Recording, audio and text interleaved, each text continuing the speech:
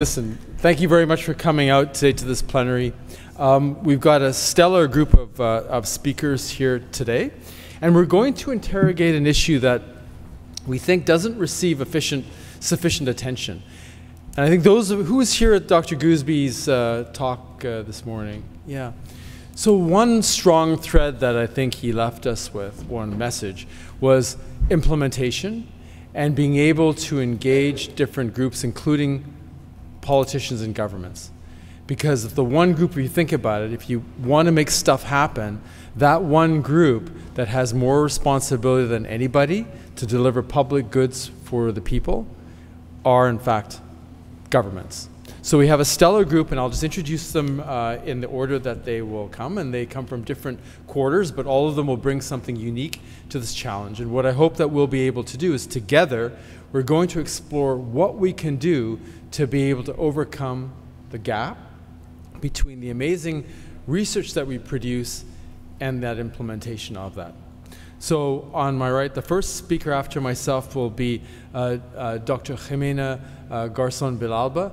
Dr. Garzón Villalba was the former Minister of Health from Ecuador, and she's the Dean of Public Health at USFQ in Ecuador. Professor Jonathan Cohen is the Director of Health Inequities, the Center for Health Inequities at the University of Southern California, and he's a lawyer by trade, so it's great we're getting more lawyers into our field. Then after that will be Ms. Heini Utanen. Heini is the head of learning and capacity building at the World Health Organization. So this is critically important, obviously, that we can learn from her in terms of the innovations that she's helping to lead at the WHO in this area. And finally, it's a pleasure to bring together an old friend, Professor Peter Berman. Professor Berman is Emeritus Professor at the University of British Columbia. He's an adjunct professor at Harvard, and he's a health economist. So he's the bank. So let's start. We know these are our goals, right, in terms of what we're trying to achieve. But if we have posited the question, how close are we to achieving the 17 sustainable goals by 2030? Who thinks we're on track? Yeah. We're not even close, right? So then the question is, why do we keep going from goals and goals and targets to targets and that we're not achieving them? What are the gaps that we're missing in terms of being able to achieve the goals that we often set with much fanfare? So if you look at the top healthcare risks, I mean, it's far away for those in the back, but just generally speaking, those in green are the environmental ones. On your left will be the 2-year health risks. This comes from the World Economic Forum. And on your right are the 10-year risks. So you can see that there's a shift towards more environmental risks, but there's still many other ones there, including misinformation and disinformation, number 1, extreme weather events, societal polarization, economic downturns, and others. What was interesting for me when I saw this, and I found this quite curious, that here it is at the World Economic Forum in Davos, but what's missing in this? What's missing in this is what we're seeing almost every day in the news, is really the undermining of the political structures, the governance structures, and democracy and freedom that have kind of held the world order together after World War II and enabled us to have an amazing security and outcomes for health and people's welfare. But that structure is being deeply undermined. And what we have right now is and at CUGH, we're trying to interrogate this vexing challenge. We produce a mountain of knowledge, right? I remember being at the World Bank, and the World Bank produces a lot of amazing reports. But I went into this room, and literally this room was a sea of outstanding reports, piled high. And I asked myself, is this the place where reports and research goes to die? Right?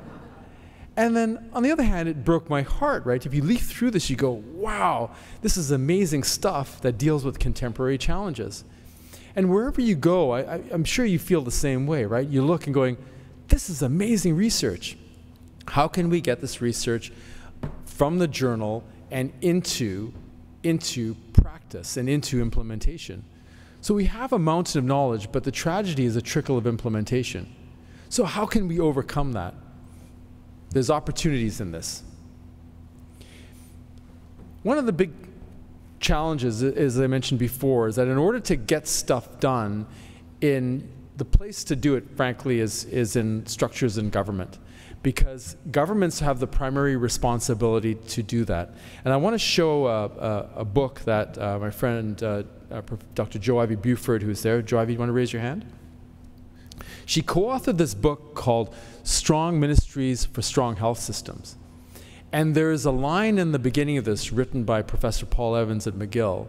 And he said, one area that we neglect at our peril is we neglect the ability of governments and ministries to be able to have the people to be able to deliver the public programs that they require. So what we're seeing, unfortunately, is we're seeing an undermining of those structures. And an undermining of those structures is actually an assault on democracy and freedom. And tragically, we're seeing an 18-year decline in this space. So why is this important? If you look at this list, these are the nations with the lowest Human Development Index. The Human Development Index looks at a bucket of inputs and outcomes for people's well-being, a little bit partially the social determinants of health. And if you look at these countries, what do they have in common? Each one of those countries has very weak governance structures. They're not necessarily democratic. The governance structures are weak. The public service is weak. And you have really poor governance, which really impedes the ability of those governments to be able to deliver the public goods people require. And so there are consequences for this. One of the consequences is actually corruption. And again, if you look at this list of the world's most corrupt nations, again, what do they have in common? Not one of them is a government that actually is a democracy that actually functions effectively.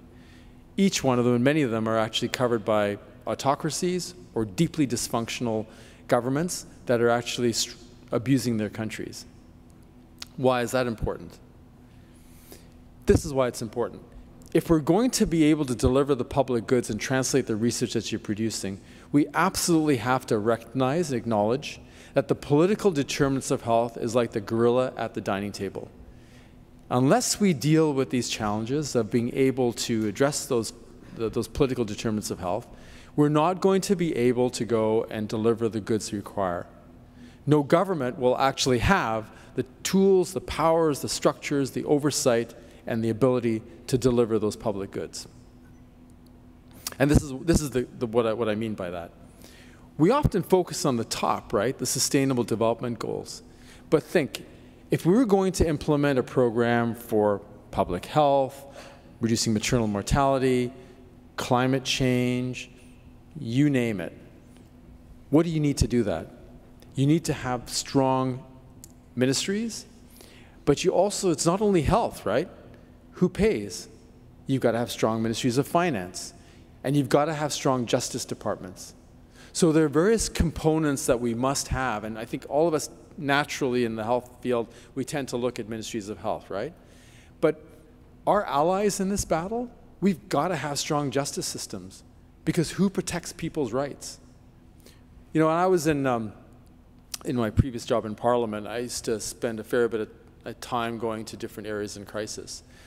And I remember sitting in a country that I will not name, in sub-Saharan Africa, and I was under a tree, and these farmers were basically saying to me that if you don't stop, the leader of our country is going to kill us. So what happened to this country, which had a lifespan of 55, within 5 years, the lifespan for men declined to 32 and to women to 28. And it was because that government chose to use food as a weapon. It chose to deprive people that weren't supporting them and deprive them of food in a country that had a high HIV rate, right? So you have a double, patients need higher caloric intake, so they've got a double dose of that. The concept of the failure to actually have strong systems in finance and justice and independent oversight mechanisms means that autocracies and corruption can actually breed. And when we get down to the bottom line and who pays, you know, most of the time when we have these discussions in international meetings, right, we often go and have these discussions as which governments are going to meet 0.7% of GDP for their official development assistance, right? That's usually the discussion on pay. But if you ask the question of how much does it cost, is it going to cost annually to achieve the SDGs, does anybody know what that is? It's between 1.5 and $3 trillion a year.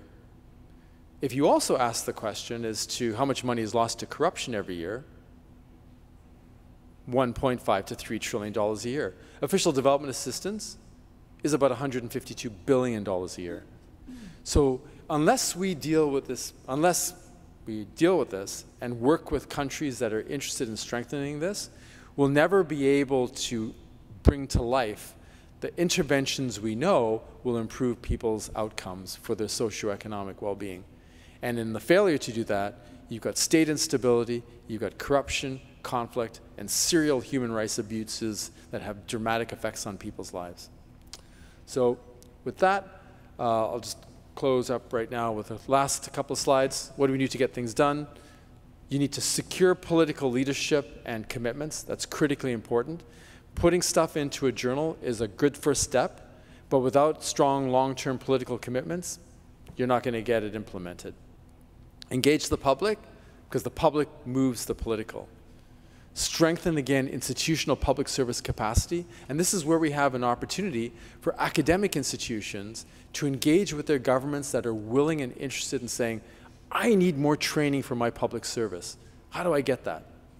So there's opportunities to do that, and funders need to be challenged to be able to say, you need to fund deepening relationships between academic institutions in those countries and their governments to do two things: the training of their public service and to do the research that those governments cannot do themselves. Anyway, so I will leave with one last word, and if I can quote Rudolf Virchow, the father of public health, and Albert Einstein, and I think Dr. Gooseby this morning sort of alluded to that because he's lived a life of that, that those of us in science have to be political. Not partisan, but we have to get into the political arena. Because if we don't get into the political arena, bad actors will take over and they'll continue to do bad things to good people. Thanks, everybody.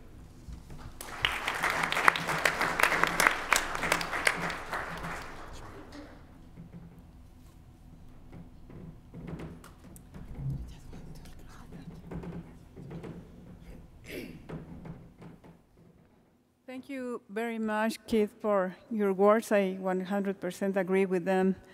And thank you for inviting me to this important meeting and session. I think that talking about politics and public health is extremely important, and it's going to make a difference. And let me talk about, just with this one. There you go. Okay. Yeah. Okay, thank you. So I was thinking when you were talking about the government, that government have the power and the opportunity to improve health systems and also public health in general, that sometimes that doesn't happen. Even though I was Minister of Health and I had the capacity of decision and implementation, sometimes, as you said, when you don't have a strong finance ministry and justice department that support your decision, that's going to be very, very difficult.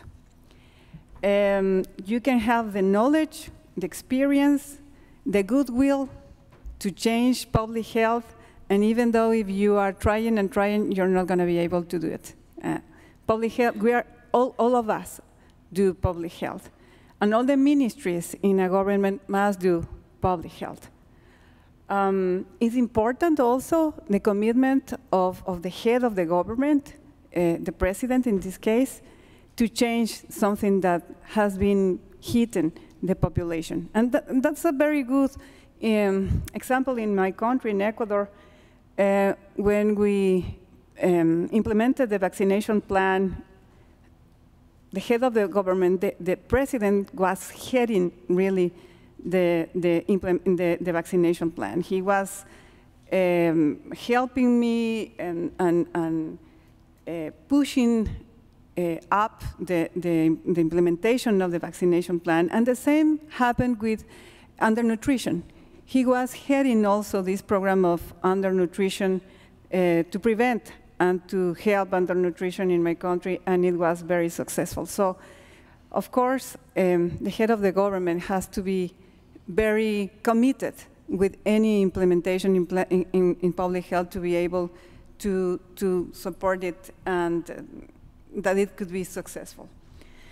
But also we have to understand that in low, medium income countries and low income countries, there are limited resources, as for example, human resources and also lack of funding.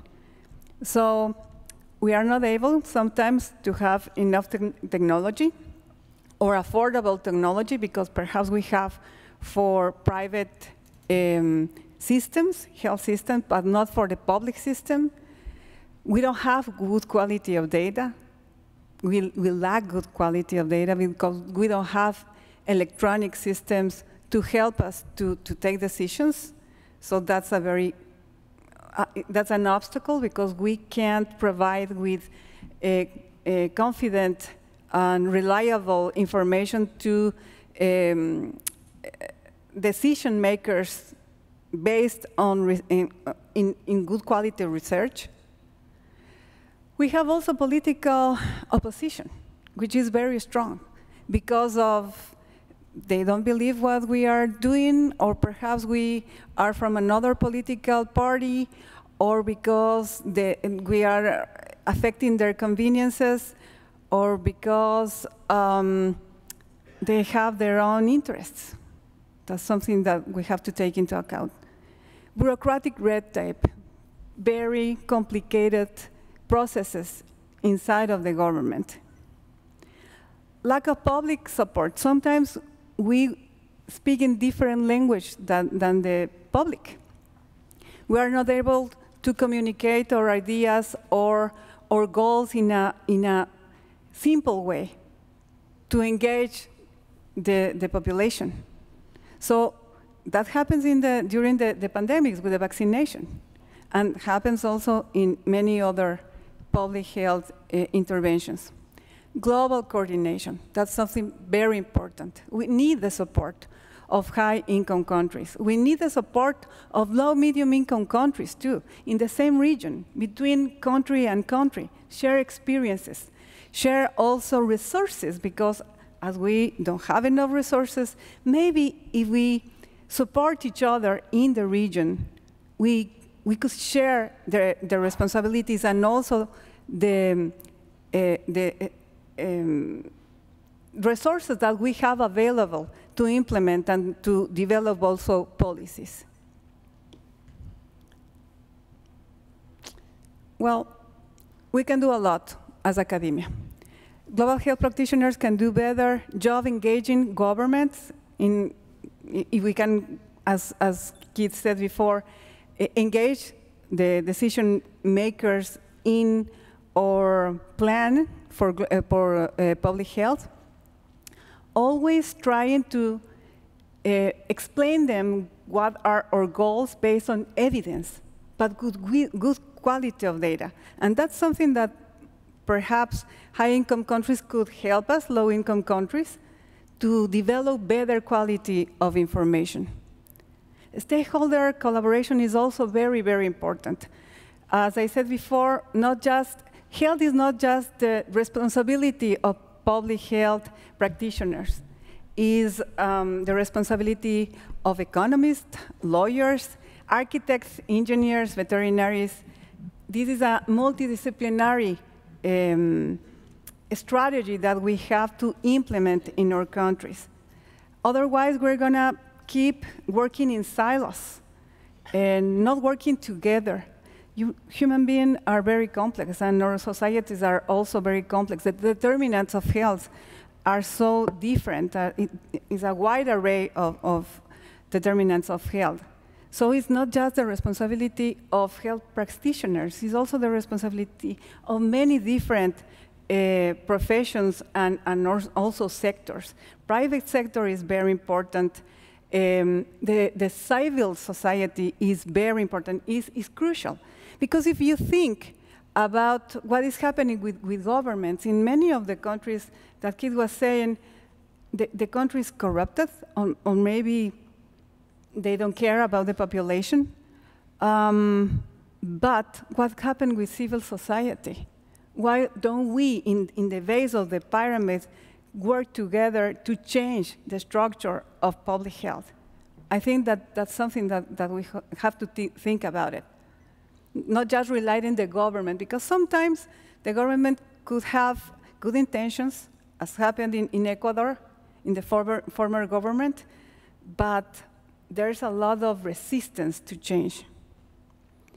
Policy dialogue and education, that's something that academics should do.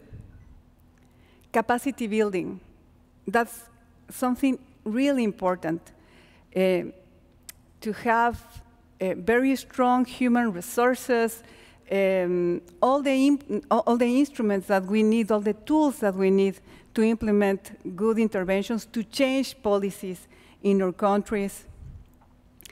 Public awareness campaigns, how do we want to change the way of thinking in the civil society if we don't do good campaigns to make them understand what is the goal of that public health intervention, and to involve them in the planification, in the development, and in the implementation of the intervention. That is very important, because sometimes, as we are public health professionals and experts, and we think that we know everything, right, sometimes.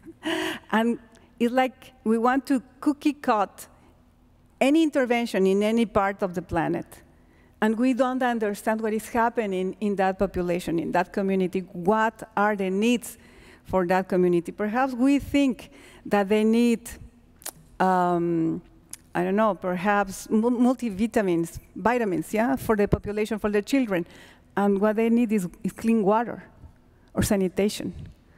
So it's very important to engage with the community, to know really what are their needs. And perhaps if we realize what are their needs, because we are the experts, how to guide them to understand that the needs are different than what they are believing. Advocacy for policy coherence, and that happened very frequent in our countries.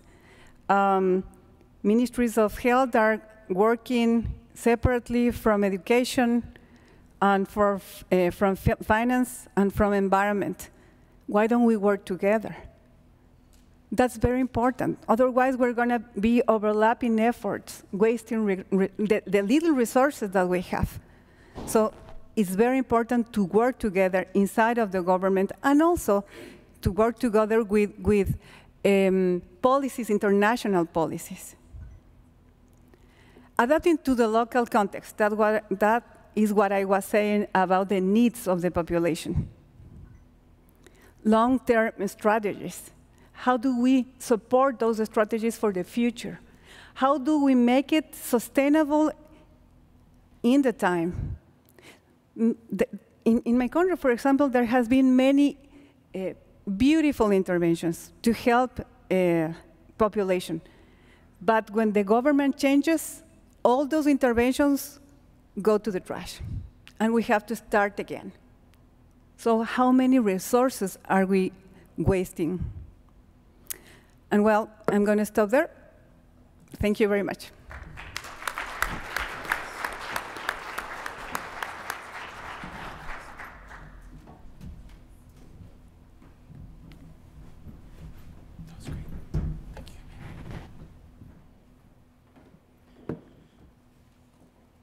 Greetings, colleagues. I want to thank the Honorable Keith Martin for this invitation, including the invitation to be political which I hope I will take you up on. I'd like to make 4 points this afternoon. The first is that arguably the most important political determinant of health in 2024 is the pursuit of political ends through military means. We have delegates to this conference from Tigray, Ethiopia, where over 1 million civilians have died as a result of wartime violence, famine, and lack of access to health care. We're seeing a similar horror unfold before our eyes in Gaza. We've seen that in situations of protracted conflict and forced displacement, from Burma to Haiti to South Sudan to Yemen, I could go on, the state has proven largely incapable of delivering on the right to health for its people, and civil society and humanitarian actors have had to step into the breach and create parallel systems of healthcare. In Gaza, as we speak, the political decision to pursue military action to solve a political problem has decimated the health system, leaving the entire population without any ability to realize their human right to health or even their right to life. The second point I want to make, which is related, is that the so-called democratic decline that Keith Martin mentioned in his opening carries a number of features that are associated with the strongman politics of the moment. These features include exploiting the anger of poor and working class people to enlist their support for policies that benefit wealthy people and corporations. They include appealing to racism and xenophobia to deflect attention from this very strategy and from corporate capture of the regulatory and welfare state on which our health depends. And they include attacking scientific information, consensus, and evidence in favor of ideological policies that harm women, harm the environment, and harm public health. Third point that I'd like to make is that the international human rights framework provides us with a basis for building a different kind of political future in which all people can enjoy their highest attainable standard of health. Human rights tells us that healthcare must be available, accessible, acceptable, and of good quality. And human rights also tells us that in order to enjoy health, all people must also have access to the social determinants of health, which correspond to the full range of human rights guaranteed under international law. These rights include positive rights, negative liberties, and protection of abuse by private actors. So the question becomes, what kinds of political choices and what kind of political system enable the respect, protection, and fulfillment of the full range of rights? And let's take each of these in person. Positive rights include, of course, the human right to health, to housing, to education, to a standard of living, to a healthy environment. And I would argue that guaranteeing these requires at least 3 political conditions. First, at a bare minimum, a system of fair taxation and economic redistribution. Second, a process of democratic deliberation and participation that gives beneficiaries a say in the design and delivery of these programs. And thirdly, a regulatory state to prevent the private sector from commodifying these public goods at the expense of access, affordability, and equity. All 3 of these conditions erode in the conditions of authoritarian and corporate capture of the political moment today. What are negative liberties? These are freedoms from state-sponsored violence, from arbitrary detention, from censorship, all essential to human health, all of which also require fundamental political arrangements. First, they require a system of checks and balances to safeguard against the abuse of executive power. They require an independent judiciary, entrusted, empowered, and capable of adjudicating all forms of state action according to established constitutional principles and precedent. And third, they require full protection of due process under the law, which in turn requires legal aid and a system of criminal justice, all of which, again, are precisely the things that authoritarians and autocrats attempt to undermine.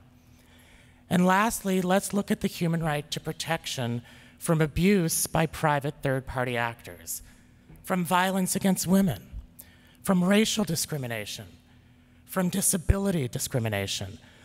What kinds of political choices and arrangements and governance structures does this kind of protection require? It requires systems of individual redress that provide survivors of abuse with legal remedies and compensation, and that deter future abusers. It requires systems of group redress that provide historically disadvantaged groups with opportunities to participate in society and the economy on an equal basis with others, drawing on principles of equity. And it requires systems of prevention that educate individuals and institutions about the forms and determinants of private actor violence and how to identify and prevent them. Again, we see over and over how authoritarian leaders flout the need for such measures, instead fomenting hatred and private actor violence against marginalized groups, and moreover denying and rewriting histories of their marginalization. So in short, the human rights paradigm, the obligations to respect, protect, and fulfill the full range of civil, political, economic, social, and cultural rights provides us with at least a partial blueprint for the kinds of political choices that will safeguard the human right to health in the future. The fourth point that I'd like to make is that in order to secure this human rights-based future of governance for health, we need to strengthen democracy. And here's where I would turn to the work of Nancy Krieger and others who have argued that ultimately we need to focus on the quality of political participation as a determinant of health, because that is what will ensure a political system that actually represents the desires and needs of the body politic. Krieger encourages public health practitioners like us to look at issues such as voting rights, political gerrymandering, and the role of money in politics in order to prevent our political system from being hijacked by the interests of racist capitalism. I agree with this wholeheartedly. And in conclusion, I think it also points to the original question that Keith Martin posed, which is what we as global health practitioners can do. We can continue to study and build an evidence base for the ways in which robust political participation in a multiracial democracy can improve human health. We can identify threats to that participation at local, regional, and national levels and leverage health arguments to address them. And we can communicate with one another at conferences such as this about this evidence and about these threats, recognizing that enemies of democracy also operate in transnational networks and are attempting to undermine our own networks, which is why we're here. Lastly, I would urge us to keep returning to a positive vision. It's easier to talk about threats than about the kind of political future we want to build together. The human rights paradigm, and I say this with full awareness of the fragility of that paradigm in times of war, gives us that blueprint for the kinds of political choices and arrangements we need to create in order to have an enabling environment for the human rights of health. Thank you very much.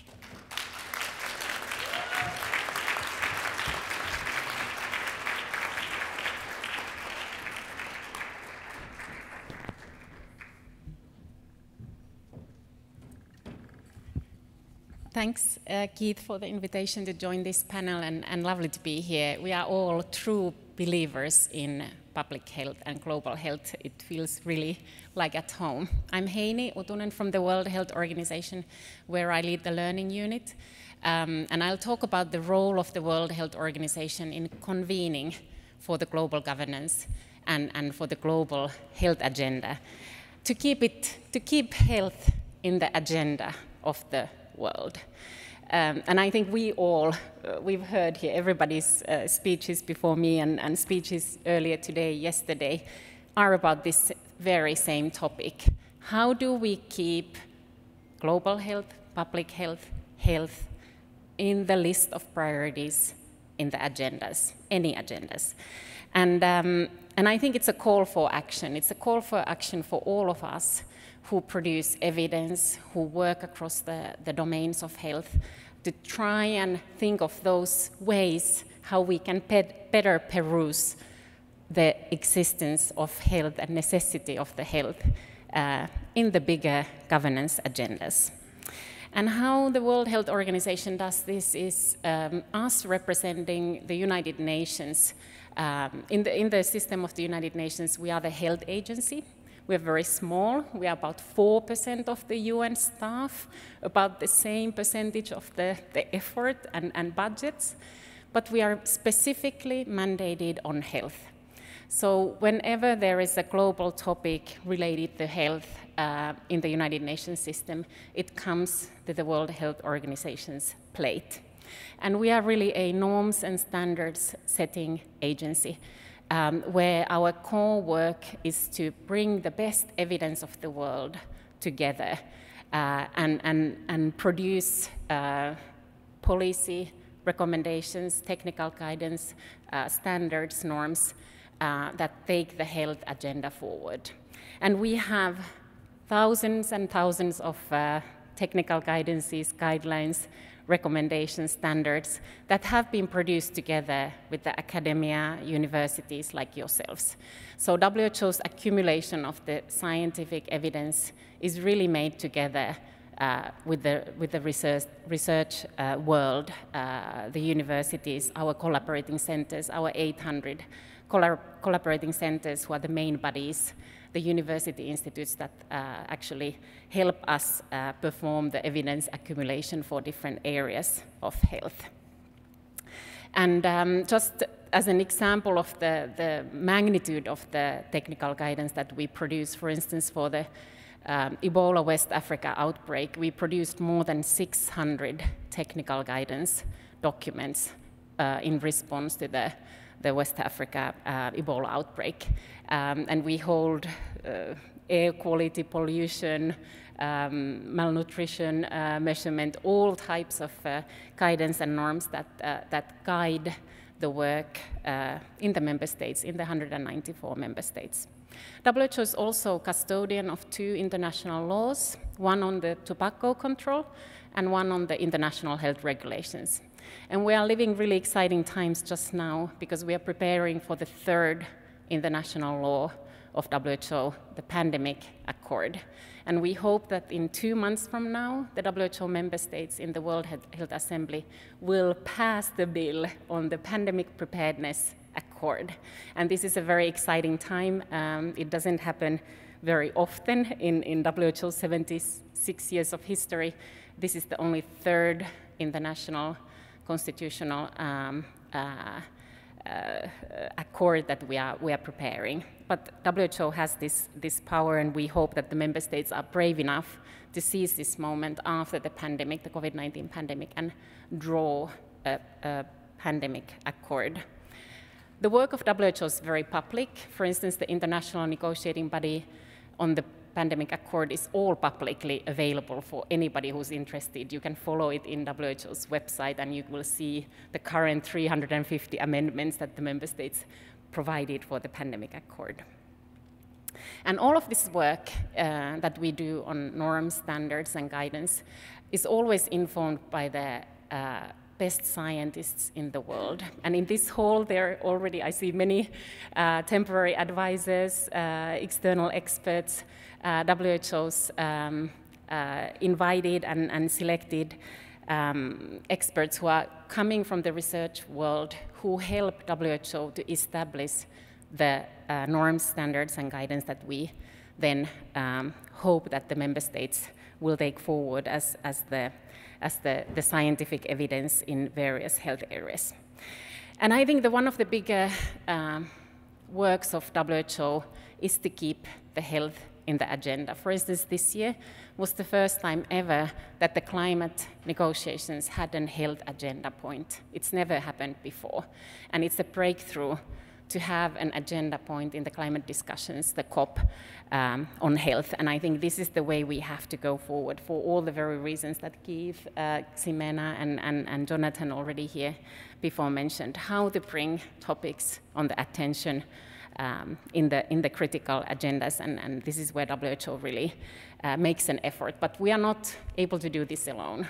It's a call for action for anybody, any of you who actually have that research, evidence, and scientific background to be able to join an area of your expertise and join WHO as a technical advisor in these various areas. The calls for our technical advisors are all publicly available on WHO's website, and I saw this morning there are at least 12 different technical advisory groups that we are calling at this very moment. So I hope if you are in infectious diseases, in clinical management, in emergency medicine, in any area of work, that you join us in WHO. We are just 10,000 staff. We are not very big. We are relying on the world's expertise from the academia and universities to help us navigate forward in the scientific work that we are leading together with partners. So I think it's our role to make that space for the health in the agenda of the world. And for instance, in my own world, I'm delivering WHO's guidance, norms, and standards through learning to the world. And currently we have about 8.5 million learners on our Open WHO platform. Majority of the learners are from low-income and lower middle-income countries. About 75% of our learners in our short modular learning resources in 75 different languages are actually utilized by the health workforce in the low and lower middle-income countries. And this is a very practical way of making WHO's guidance evidence available to the world, but at the same time, it's a chance for us all to work on those health agendas that need to be present in all tables, and to make that health for all attainable for all people. And as you said, Jonathan, so beautifully, you cited WHO's constitution in the highest attainment of health is a human right. And this was true 76 years ago, and it's still true today. And we hope to coordinate and join forces together with all of you in the work of producing the best possible scientific evidence for policy and practitioners in health. Many thanks.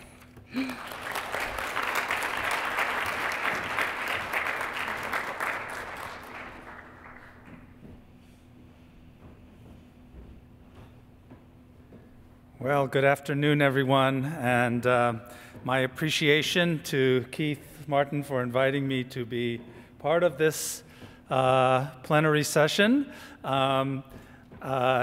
I received the invitation a bit belatedly, and as Keith said, my background is in health economics and mainly health systems financing and health systems reform.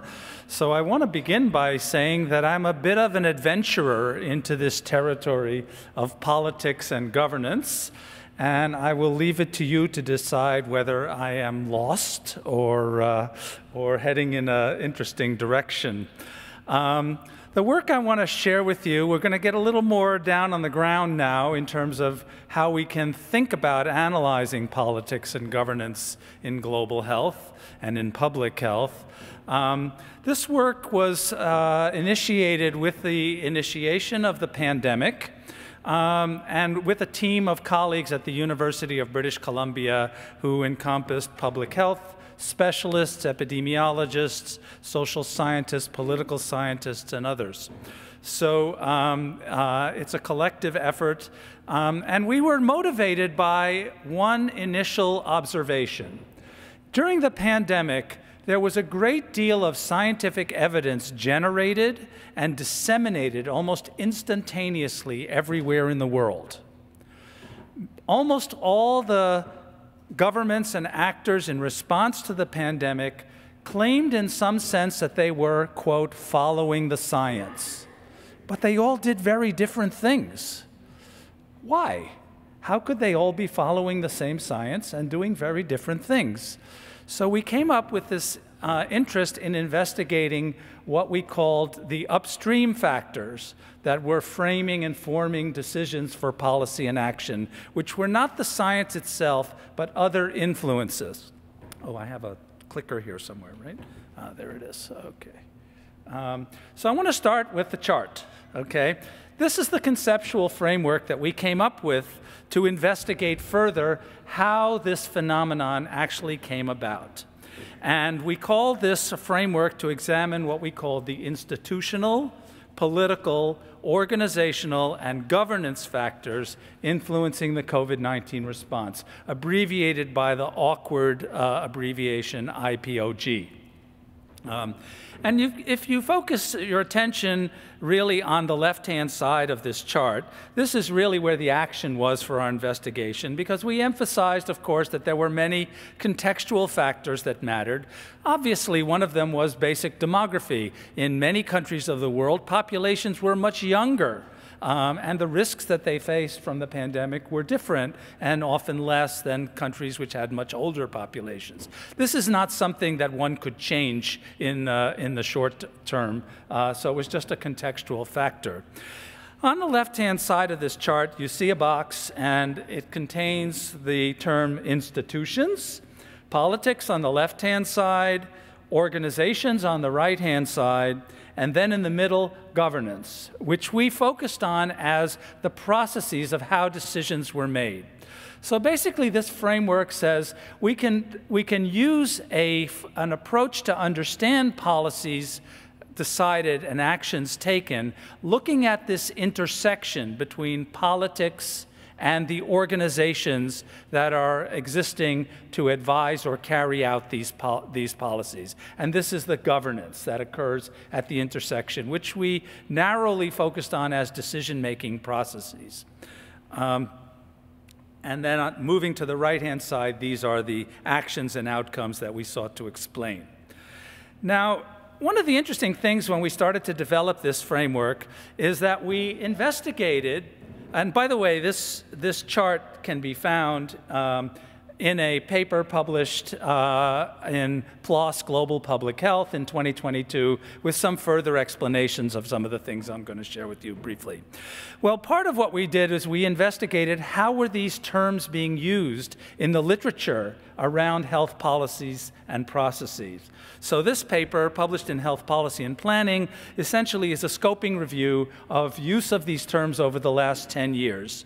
And what I can share with you briefly as a result of this investigation is that very often these terms are not well defined in the academic literature where they're being used, or they're defined in overlapping and rather confusing ways.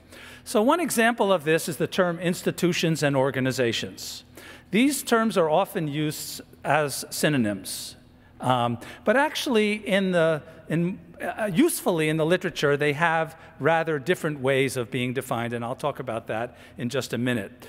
The author of this paper also noted that the term politics was used in many, many papers about the pandemic response, but often not defined what was meant by politics in those papers. He joked in his article here that politics seems to have been defined the way the Supreme Court Justice in the United States, Potter Stewart, defined obscenity. I know it when I see it. That's not very helpful for academic investigation. And lastly, governance is a term which has many different definitions And there's an excellent review of this literature which highlights these definitions, and I just want to point out that we've chose to focus on only one of those definitions, which is the decision-making processes and how those occur. So briefly, some of the definitions. We use the term institutions, the way that is derived from institutional economics and political institutionalism, which has to do with more the underlying and high-level values or rules of conduct and behavior that are widely accepted in societies. And not organizations. We did not use the term institutions synonymous with organizations. Let me give you one example that came out of our research of how this really played out in the pandemic. You can think of institutions encompassing two rather contradictory expectations for the role of the state and living in organized society. One of them is that the state should step forward to protect you in the face of a threat. And social solidarity should come together and enable the state to protect us in the face of a threat like COVID-19. But coexisting with that is a notion that the state should not interfere with my individual rights. These are both widely accepted institutions in many of our societies. They came into conflict during the pandemic, and we saw some of the results of that. And so they were very influential in the way that politicians and organizations acted. For politics, we looked mainly at who the actors were and some of their philosophical and ideological affiliations, not so much the higher-level political categories that political scientists often look at, such as regime type or the role of electoral institutions. We looked more at the actors in the process. For organizations, we tried to understand specifically the public health organizations. We often hear the term public health systems being used, but if you really dig in and try to understand what is the public health system, who are the actors that are responsible for carrying out public health actions, you find that many of the expectations of these systems, often described in what has been used internationally as essential public health functions, are actually not carried out by public health organizations at all. They're carried out by clinical organizations, they're carried out by other governmental bodies and regulatory organizations and so on. So is the public health system everything that impacts the public's health? Some of us would like to think so, but that doesn't make it a very useful definition for analysis of understanding how it operates, right? And I did mention governance. We focused on processes. So without going into many of the detailed results that came out of this work, we were able to apply this framework in a set of case studies on COVID response in countries at both high and lower and middle income levels. And there's a volume in press, a 3-volume series in press, which includes evidence from these theories and concepts, as well as these case studies coming out sometime later this year from World Scientific publishers, and another volume on public health and policy, which looked mostly at European countries, applying elements of this framework, edited by Professor Catherine Feilbeck at Dalhousie University in Canada. And I think these will be rich case-based studies of how these factors actually exist. You won't be surprised to think that we found that actually these upstream factors really do play a very significant role in what actually happened. There's ongoing comparative work in Canada, comparing across Canadian provinces, and in large federal countries where many of these responsibilities are given down to lower levels of government, like states and provinces, like Canada, the United States, and many other countries around the world. This is an amazing opportunity to understand how these factors operate in conditions which control for some of the external variables, and so more could be done on this. Our team has been developing teaching cases for public health practitioners and leaders. And I would argue that this framework, this IPOG framework, could be applied much more broadly to population health determinants, including the actors who work in other areas important in public health, like food and nutrition policy, like climate impact, housing, mental health, and substance use, and so on. So maybe there's some work to be done in the future. There is a website, www.governhealth.ca, where some of this work has been summarized, but I confess it does need some updating. So let me conclude with just some simple observations from a very large body of work, okay? The first is that the predominant political science approaches and normative frameworks of governance have not always been predictive of actions and outcomes. The research on politics and pandemic response really did show us that the expectations that the countries that were, quote, best prepared, as documented in the Global Health Security Index, or that were the most democratically governed countries, the United States and the United Kingdom were 1 and 2 in the Global Health Security Index. Canada was number 5. These did not necessarily result in the best outcomes in terms of managing the pandemic. And some countries that did not fit with these models of better political structures, as we've heard about earlier, they actually did better and did relatively well. So I'm not saying that these other higher level concepts don't matter, are not important. They're very much value-based and they're very important, but maybe we need to study actual processes a little more carefully as well, especially in thinking about preparedness or managing existing impending crises. Second key observation is we really lack sound frameworks for analyzing organization of the systems involved in public health action or even healthcare delivery. I'm struck as a health systems researcher that there's not an internationally applicable definition of what is a hospital.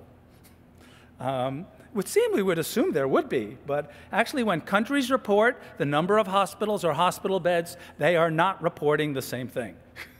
So, we can apply this same question to public health organizations. Right now, there's a big interest in national public health institutes. What are they? What do they do? Where are they located? How do they relate to other public health functions, and so on? So this is another area of research that would be useful to expand. And lastly, we learned from the pandemic that health policy and systems, both public health and others more generally, they really need to be better prepared to engage with wider impacts and implications of health crises. Issues around schooling, issues around employment and economics, issues around mental health, and so on. And this is not just a matter of the outcomes themselves.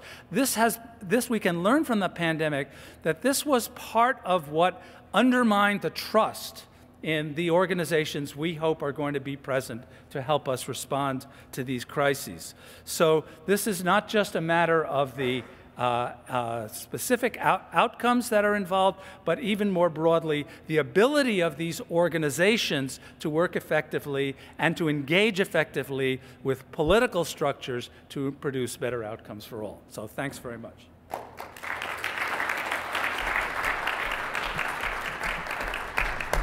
Big thanks to all of our speakers. Now it's your turn to ask all the tough questions to the speakers. So please line up in front of the mics, which are at the middle of the room, and we'll take 2 questions at a time.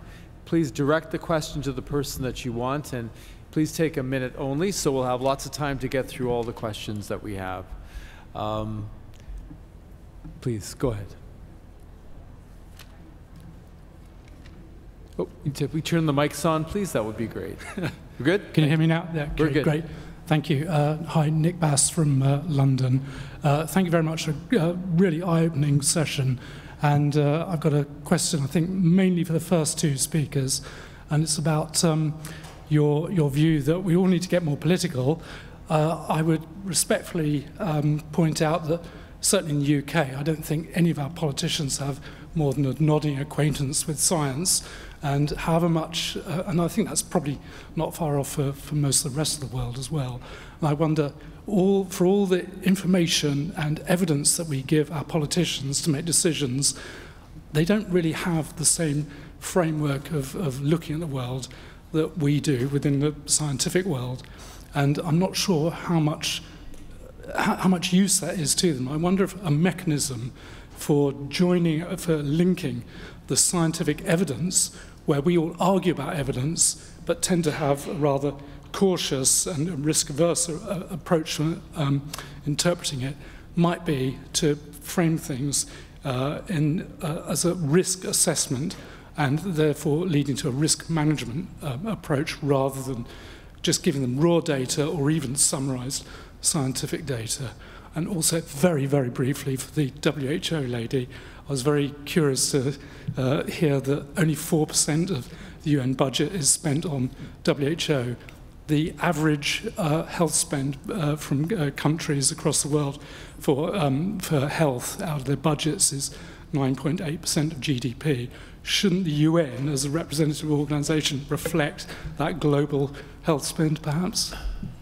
Thanks, Nick. We'll take then Quinton briefly, and then we'll go to the questions. It's a quick question, probably a very difficult one, but I wanted to ask Dr. Villalba, if I get your name right, from your experience in Ministry of Health.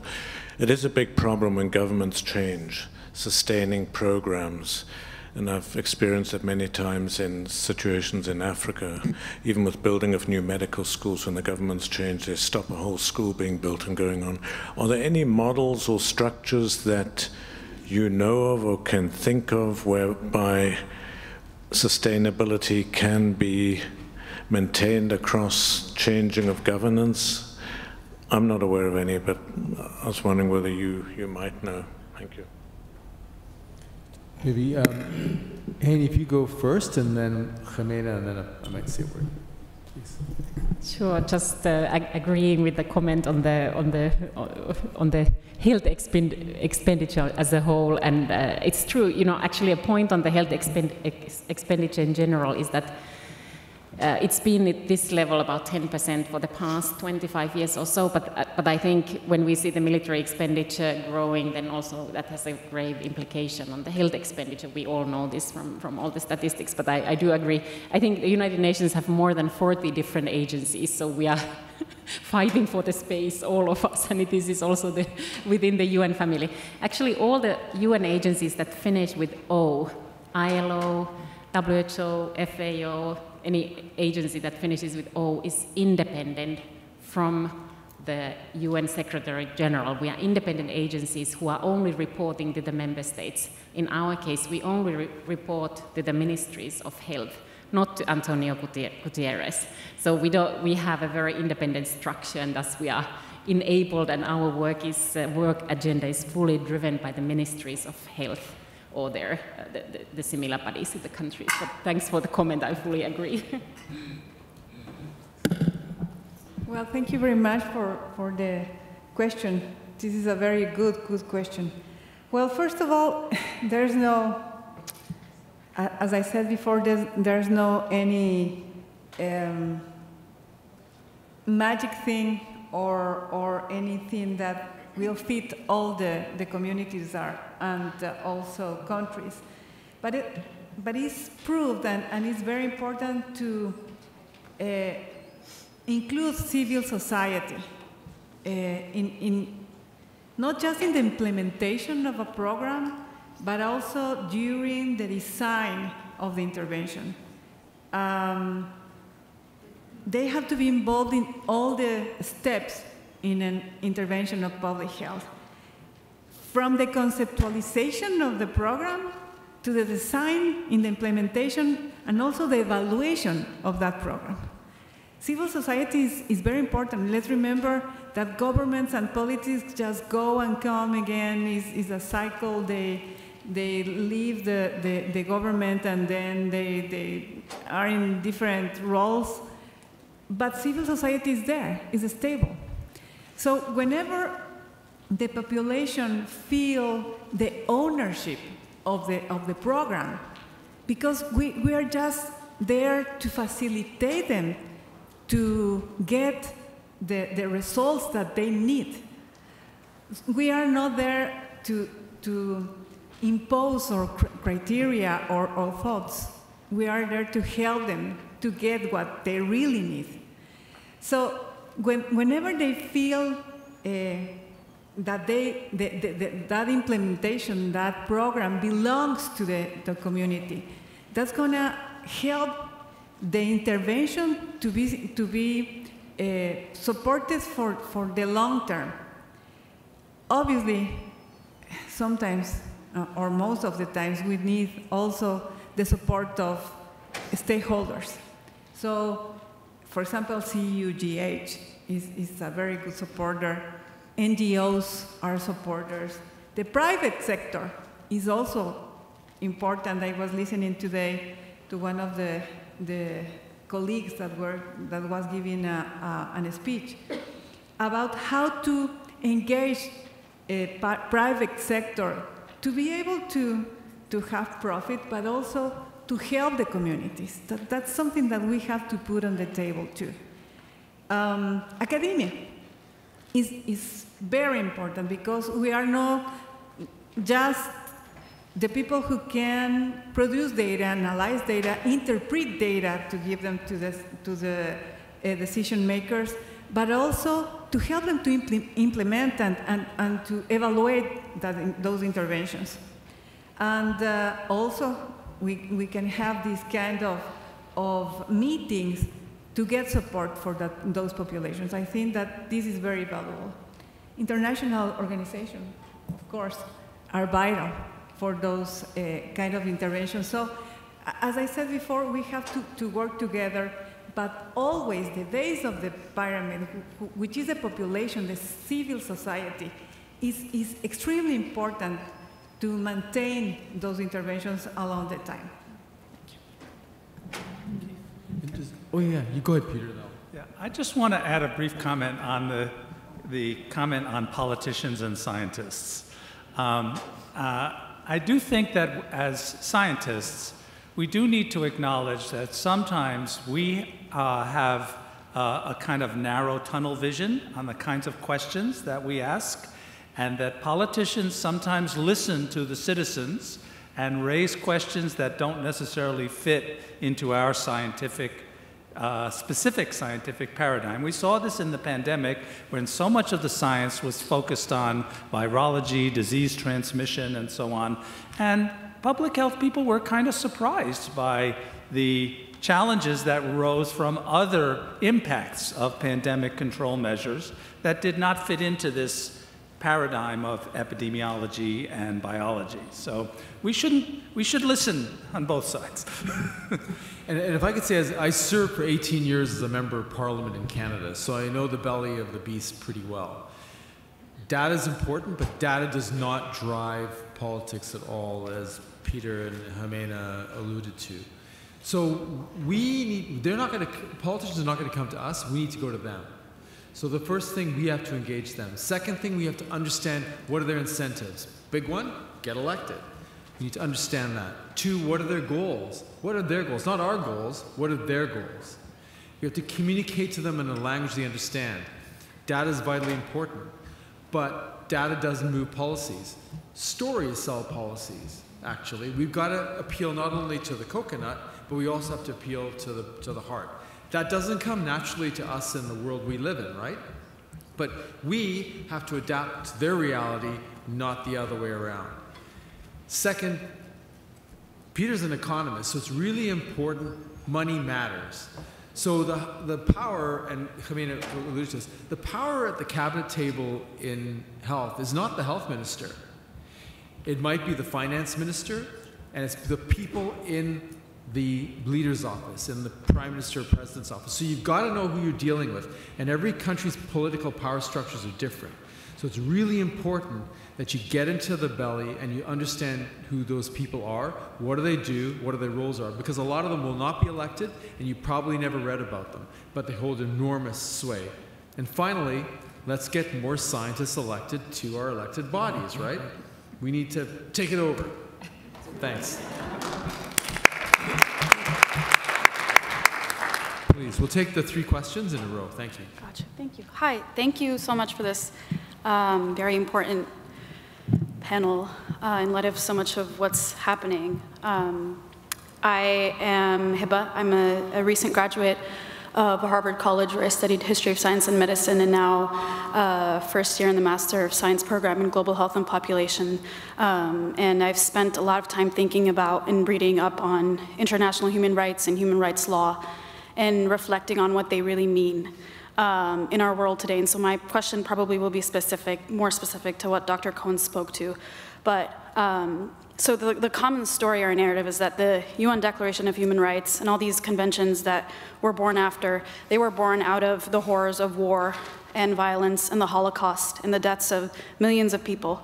And there were so many things that we had to confront as a global community in light of what was happening that forced us to come together and come to a consensus on what these values that we want to live by, these moral frameworks that we want to operate on. And so thinking about how horrible that time was and the Holocaust had to have been for us to come together and do that, how horrible do you think the next big thing has to be in order for us to come together again and reflect on and discuss what kind of reframing we need to do in order to make these values that we've been preaching for many decades true? Because it's very obvious they've been failing. And so what kinds of standards, if maybe that's a rhetorical question, but the more specific question is, what kinds of standards do you think will be born out of the current time that we're experiencing this moment with so much happening in Gaza, so much happening in Sudan, the DRC, Yemen, Syria for many years?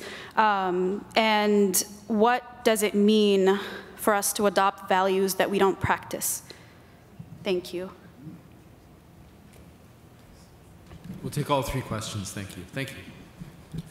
I bring you greetings from the west coast of Africa, Freetown, Sierra Leone. The name is Sheku Dennis Masakoy, a surgeon, and one of the 18th innovators with Babson College, Kerimofeheli Center for Innovation and Entrepreneurship, working in the global CUGH space. And of course, I want to express my appreciation to the United Nations Institute for Training and Research for the wonderful job they are doing in training LMICs in doing research and education in the global CUGH space. So now my question is for all panelists. This is one of my best sessions during the CUGH sessions, okay? Politics and global health. And sometimes I feel emotional because we already know the problems for LMICs to be specific. How do we find a way to infiltrate the political space to ensure we do things in the research space that will impact humanity, that will impact our people that are suffering down there? How do we work some miracle to ensure they see our perspective in terms of, education and research? That is one. The second question is, often and again, us as doctors, scientists in the LMICs, in our groups, we discuss politicians like this, politicians like this. At the end of the day, when they take one or two from us to represent us, no changes, the same paradigm. How do we help ourselves to ensure we don't drift in that space, to ensure we work in the interest of science and research? So what suggestion will the panel bring in that domain? Thank you very much. Actually, we'll take these two, and then it'll be a nice complement to the last two questions. No, you stay there, and we'll do the last two questions, and we'll go to the panel. So please, we'll start with Peter, and we'll go backwards this way. Thanks. Starting with me? Yeah, we're going to go backwards, reverse. Well, I would say that how does one try to have an impact on this dichotomy? I think the first and most important thing is to make an effort to understand each other better, okay? Now, there are a few remedies when there are really bad actors, but there are many places where there are not absolutely bad actors, but actors who are struggling with problems of scarcity and competing needs and differences in values and so on. So understanding their perspective and trying to, as Keith said earlier, trying to find the space where there is some opportunity to answer the questions they have as well as pose the questions and answers that you have, that might be a useful step forward. Yeah, thanks for the question. I think WHO tries to provide the evidence, data, science. We have health inequality monitoring tools and others that all the information is there. I don't think it's about the information, it's about that message. How the health and development progress interlink. And I think it's been popular in the past decades to really calculate the return of investment in health, and there are varying calculations like what $1 investment could mean as health outcome and how it could improve the status of the countries, in particular the lower income and lower middle income countries. And I think these are the justifications that exist, but then it's for the people, the constituents of the country, to try and make that case. And I think in many countries, even in my own country, I come from Finland, that 150 years ago was a very poor country. Still in 1970s, Finland was very poor. But it's only by empowering women, girls, all people, providing education, rights, and health for all, that you can actually bring the whole country to the next level. And I think there are positive stories like this, where you can really have a transformative power when you empower people. But it is, I understand, and we see from all data that we look around the world that this is still far from being fulfilled. But I think it's also your task to bring this question up in your country. And I believe you are doing it, but thanks for bringing it up here. Oh, it'll be on. Is that working? I want to thank Hiba for your question. How horrible does the next thing have to be in order to have another 1947 moment? We asked that question during the last crisis in Gaza before 2023. And it obviously wasn't horrible enough then, nor perhaps is it horrible enough now. I think we probably have to reframe the question, unfortunately, not to how horrible does the next thing have to be, but who does the perpetrator have to be? Because unfortunately, what the lesson is of the current moment is that the standards exist, but the standards are unevenly applied.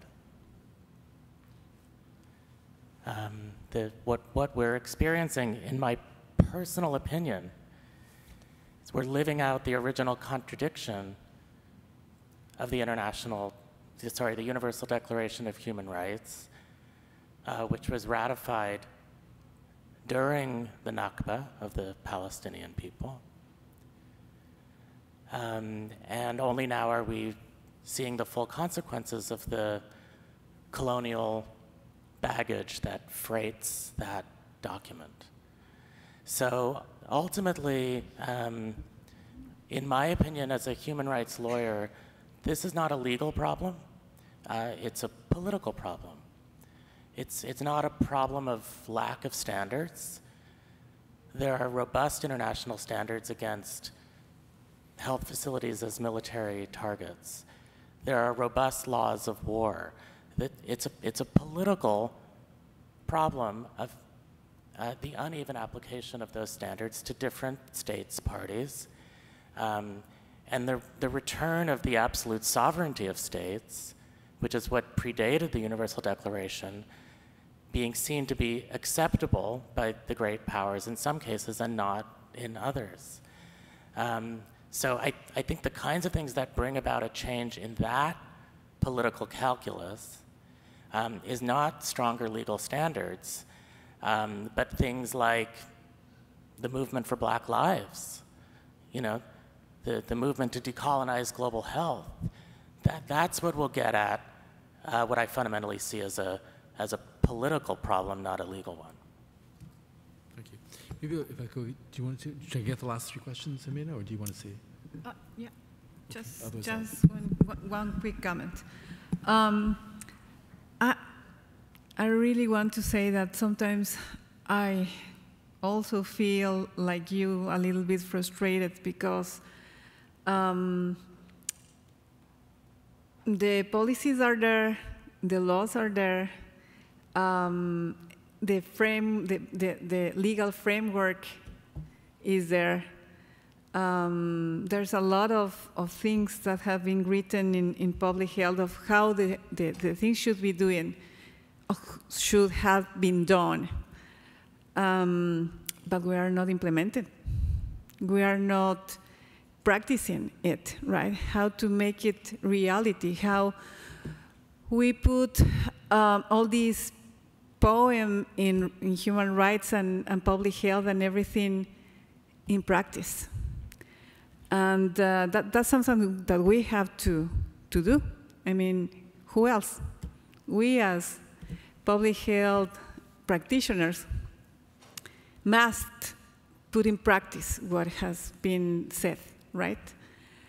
And how we can translate all this knowledge and experience that we have in very simple words to make the politicians perhaps understand that they are not just affecting one population, just one community.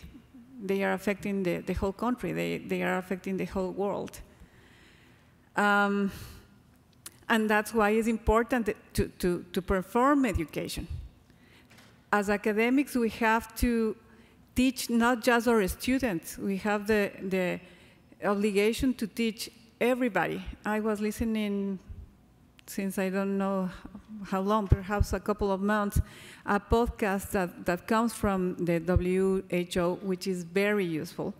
And they were talking about decolonization.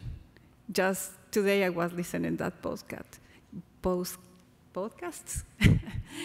And that was very interesting because this lady who was talking, she said that decolonization is a very strong word, and it could be confusing because of the whole thing that is going on around the world. That's why we don't talk about power balance. So why don't we work to improve the power of the empowerment of low, medium income countries? Is also like they are talking about the south part of the globe.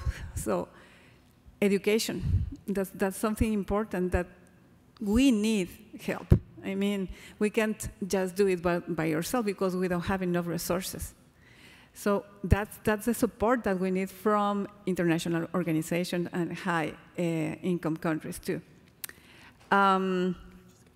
Yes, sure. Sorry, Jamila. Thank you. I just want to say thank you so much. I just want to get the last, thank you, Dr. Chico. If I could, this is our lightning round. So we get the last, you've been very patient, everybody there. So we get the last three folks at the mic and we'll do 1 minute questions, 1 minute answers. Thank you, please. Okay, so sorry. Can everyone hear me? Yeah. Hi, my name is Vanessa. I'm a certified global nurse consultant with the International Council of Nurses. I'm also an academic nurse educator. So Dr. Berman, this is for you. I want to highlight something really important about your research and ask for clarification for your end goal.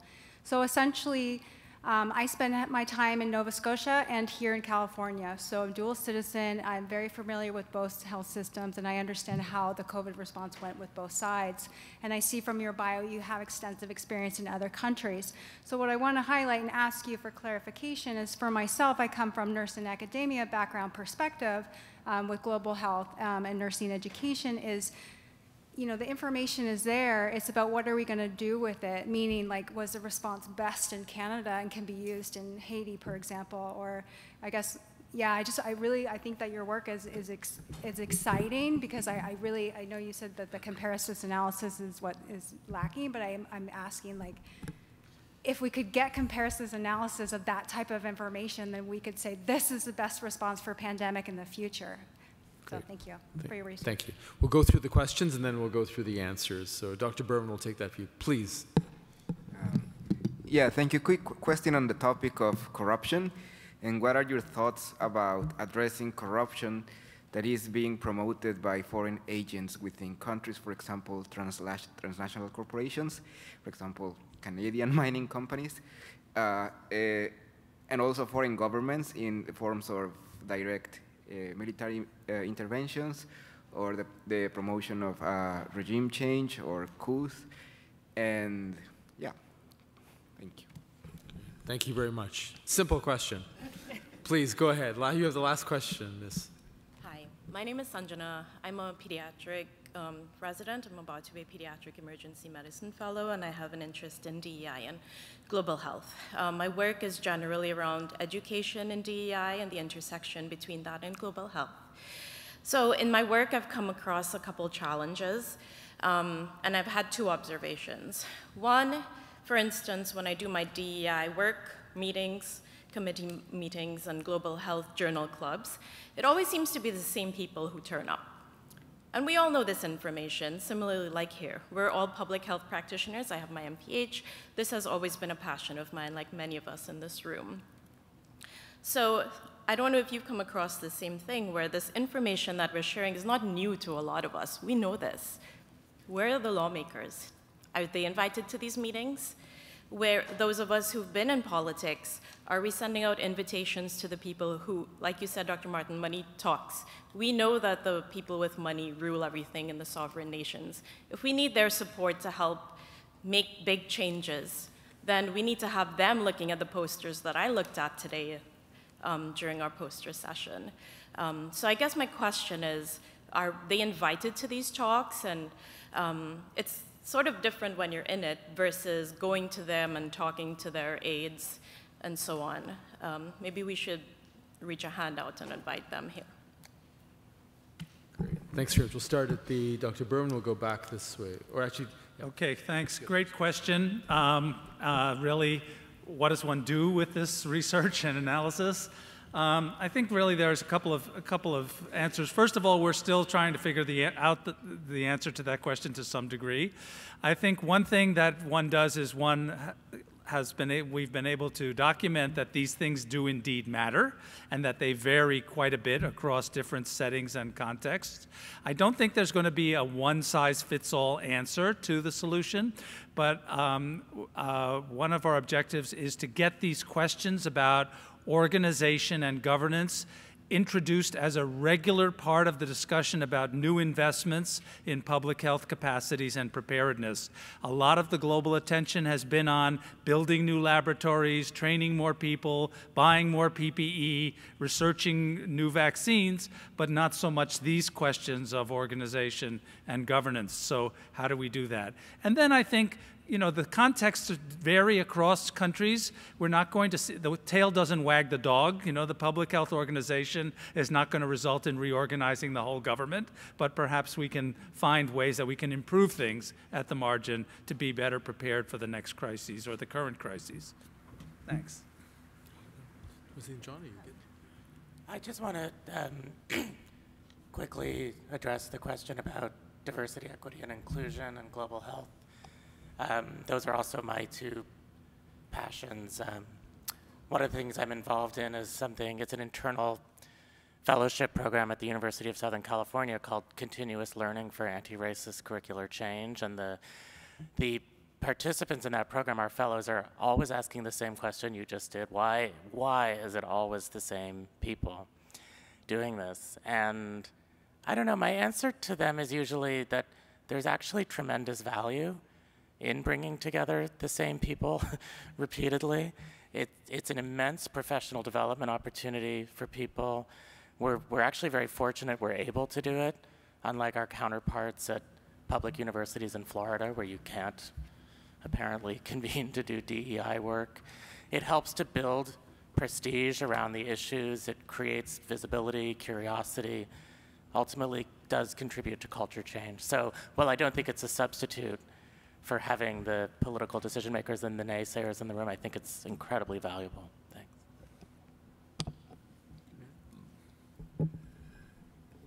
About the question, addressing the question about corruption, I really don't think that I have the answer. Nevertheless, I was thinking this morning when I was attending the panel about guns violence, that we really have to work with civil society. So if we try to change the things from the upper part of the pyramid to down, that's not going to work.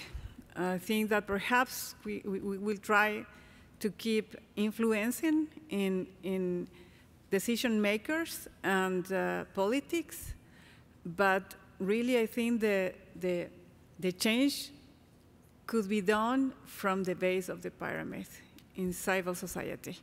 So I don't have really the answer. I don't know how to do it, but I really going to think how to make an intervention to involve more civil society to change the way we are living right now.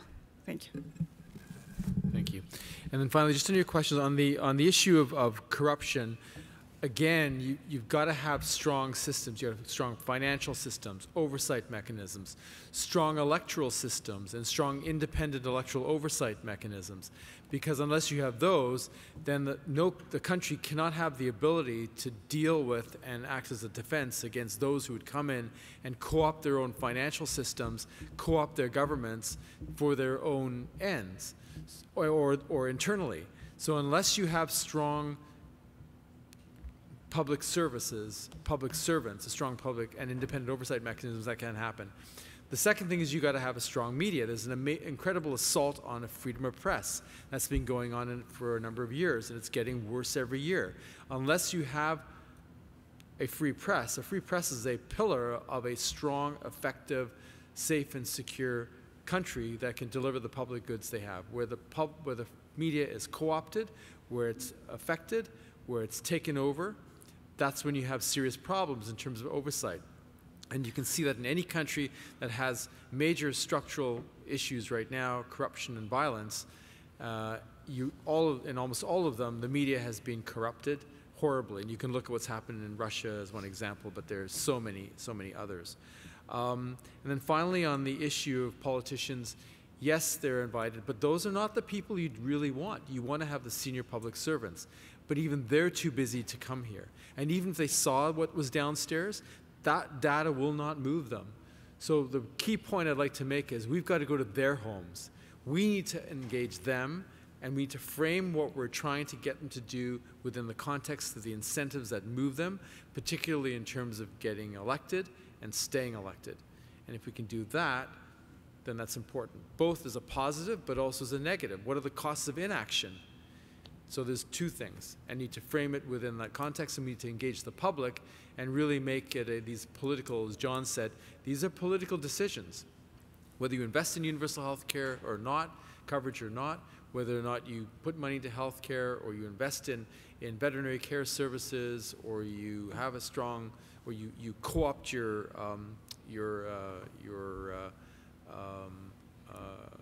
judicial systems or not, or whether you attack the media or not, whether you engage in disinformation or not, are political choices. So it's up to us. Anyway, I'd like to have a big thanks to our incredible panel today and to you for coming out. Thanks so much.